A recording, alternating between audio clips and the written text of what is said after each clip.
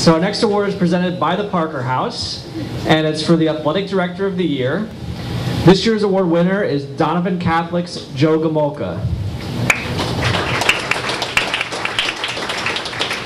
And for Joe, we have an email that I'm going to read from one of his coaches, Debbie Schwartz, who was a longtime softball coach in the short conference, not only at Donovan Catholic. Before that, she was at TR East for many years as well.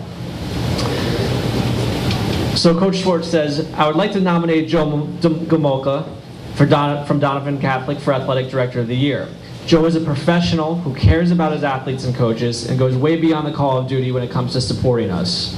I have been in athletics for over 30 years and have never witnessed the work ethic this man displays on a daily basis. On a typical day, you will see him cutting grass to prepare for a game, to attending a night fundraiser in support of one of his teams. His energy is infinite and his support is truly unbelievable. I hope everyone has the opportunity to work for a man like Joe. Congratulations, Joe.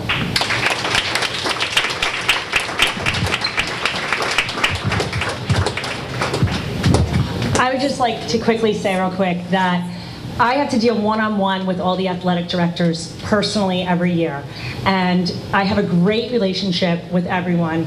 But I have to say that being in Ocean County, it's a little bit harder. The coaches don't get to see me. The ADs don't get to see me every day as they do in Monmouth County.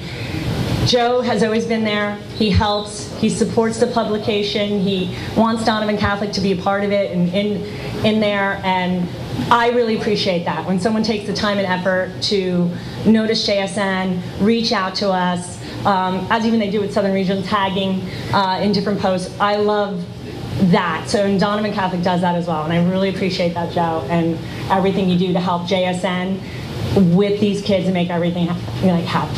Thank you.